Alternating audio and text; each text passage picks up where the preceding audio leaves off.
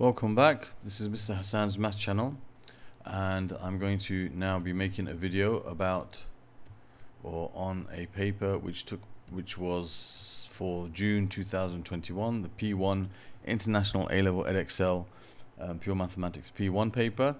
This was again a session which was not a normal type of session, although they did release a paper for that summer which was called the Unseen paper, and it was like given a certain time during the exams, May sometime, and it was also like available for centers to use after the official release date. It was a bit of a strange type of situation because of COVID. So what I'm going to do is I'm going to go over this exam now and have it ready for release just before the October session for those students who want to, practice and revise for the October session in 2021. So without further ado, let's go on with question number 1.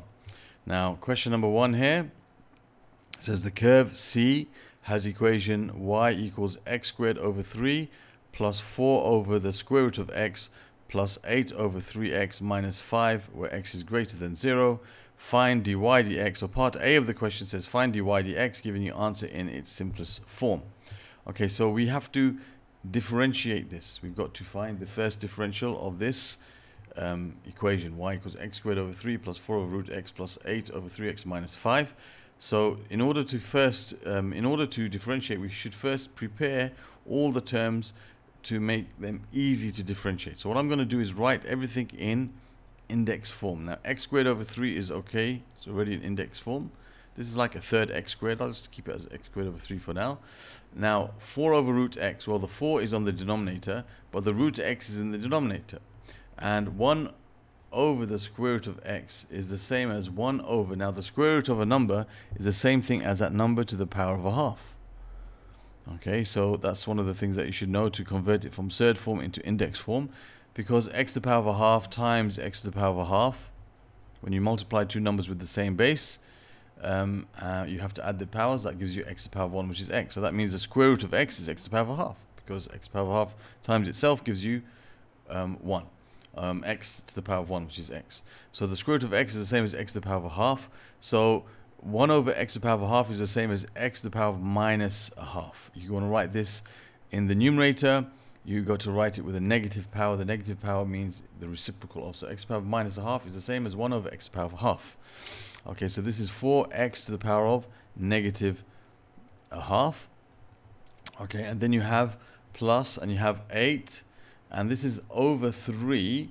The 3 is in the denominator. Now the x is in the numerator, and 1 over x is the same as x to the power of negative 1.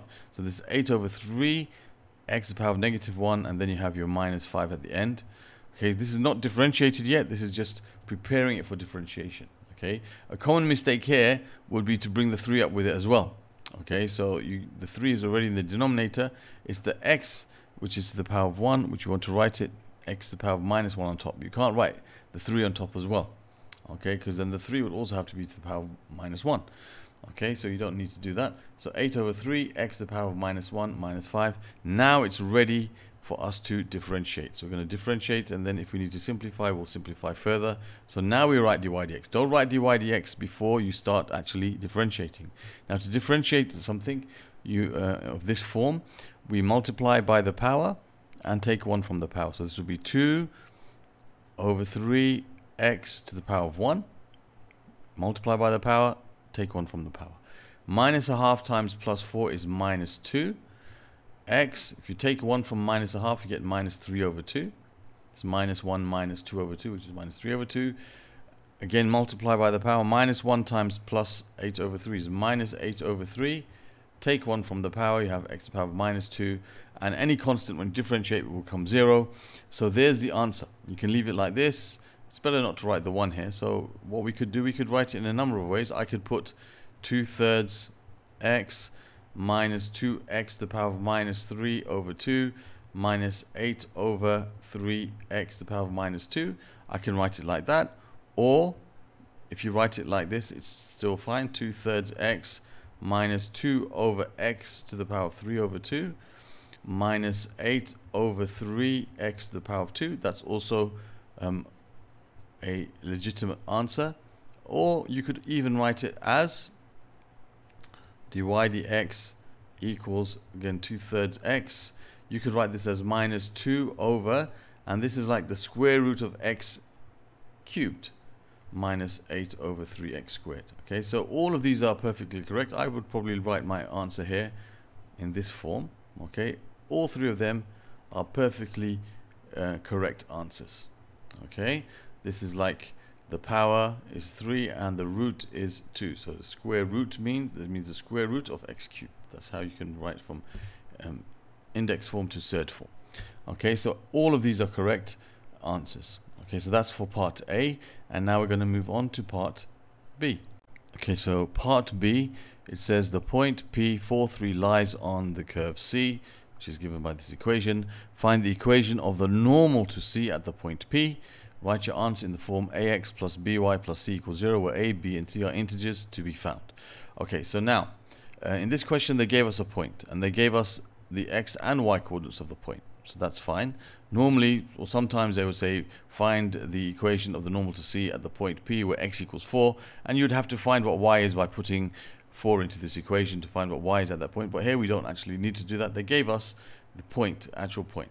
Now to find the equation of a normal. Now a normal is a straight line. A normal is a straight line which is perpendicular to the tangent of a curve. So just imagine the curve looks something like this. We of course haven't drawn it, so we won't know what it looks like at that point. But just say at that particular point the curve looks something like this. Okay, then this would be the tangent to the curve. It's a line which has the same gradient of the curve at the point. Okay, now the normal to a curve is always perpendicular to the tangent to the curve. So basically it will be a line which is at right angles to the curve at that point. Okay, at right angles to the tangent of the curve. Okay, so this is the tangent and this is the normal. So the gradient of the tangent and the normal are perpendicular. So if I find the gradient of the tangent, the gradient of the normal is a negative reciprocal of the gradient of the tangent. As we know, lines which are perpendicular have gradients which are negative reciprocals. So if I find the gradient of the tangent, I will be able to find the gradient of the normal. So first of all, we want to find when x equals 4, we want to find what dy dx is. So dy dx when x equals 4.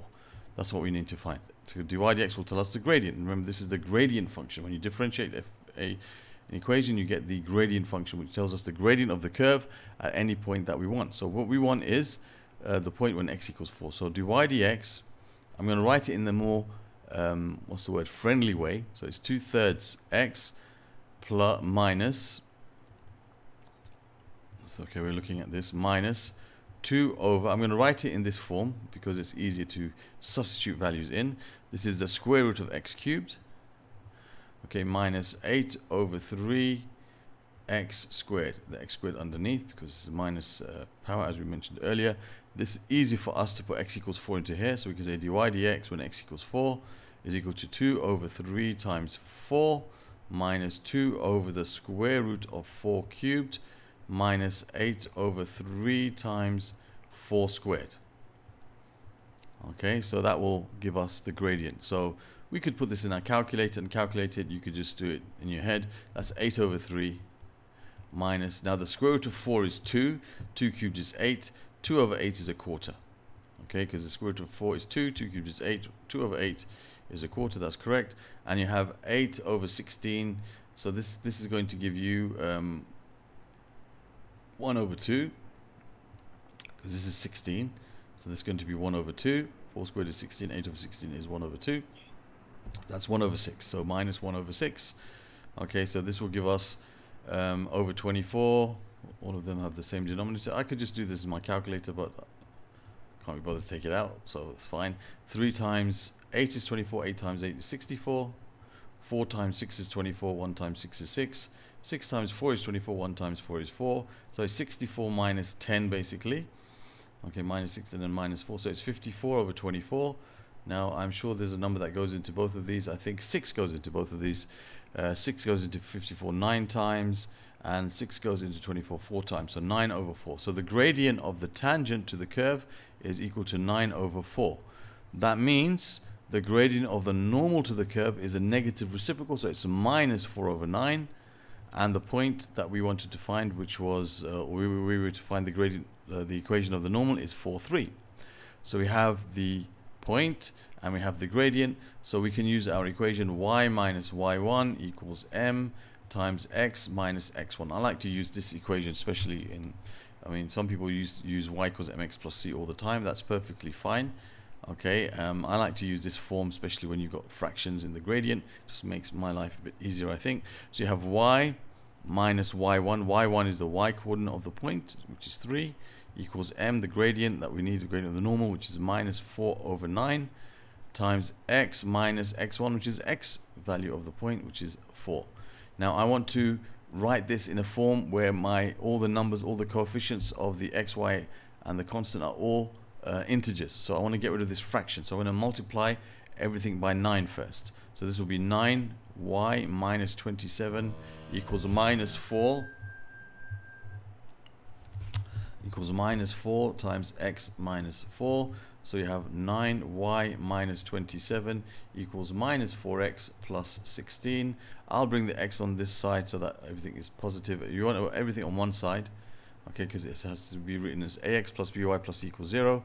It's always neater to have the x term as a positive term, which works out nicely here. If you add 4x to both sides, you have 4x plus 9y. You have minus 27 minus 16.